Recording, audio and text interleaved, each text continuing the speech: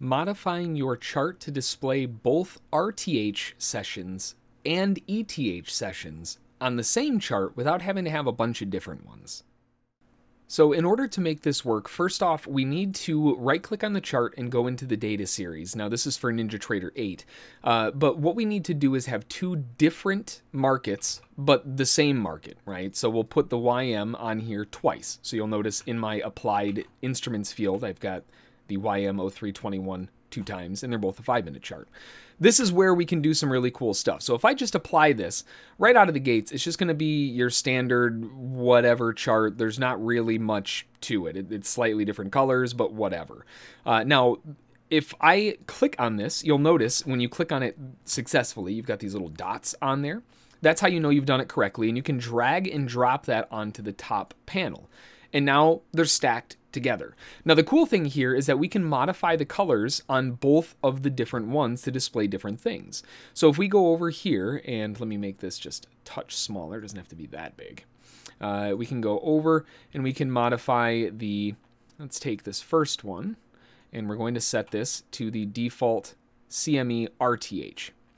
And then we're going to set the other one to the CME ETH. And then we'll hit OK. Now, visually, you'll immediately see what's happened.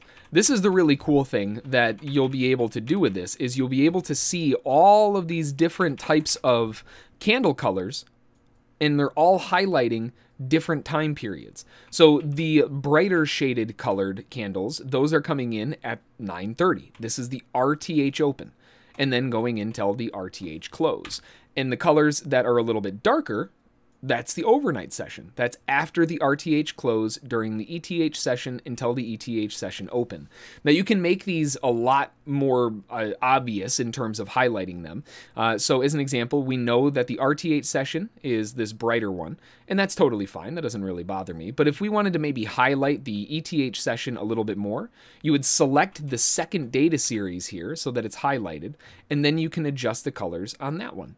So for this one, we can maybe make it a little bit brighter so that, you know, down candles are, let's go overnight colors. I don't know. We can have some fun with this one.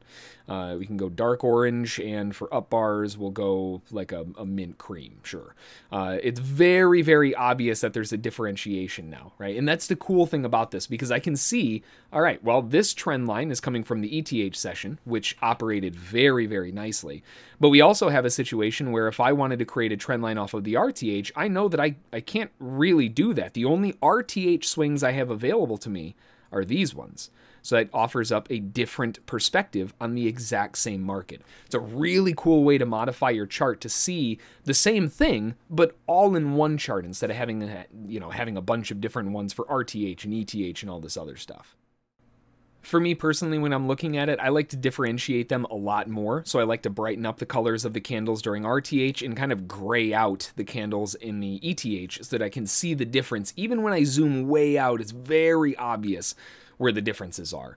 But it's just a really cool way to visualize what's going on in both the ETH and the RTH, and I wanted to take a little bit of time to share it with you guys because I thought it was really cool. And it was something we discovered in the live room not too long ago with a couple members while we were going through some charts. Really, really cool feature of NinjaTrader that you can do here. But hopefully you found it useful, interesting, and maybe something that has solved a problem, a long-lasting problem that you've had. And, you know, if not, it's a cool feature that we can at least applaud NinjaTrader for adding in. So that's going to do it. As per the usual, like we always say, stay safe out there, keep those stops in play, and let the winners run. Until the next one, we'll see y'all then. Thanks.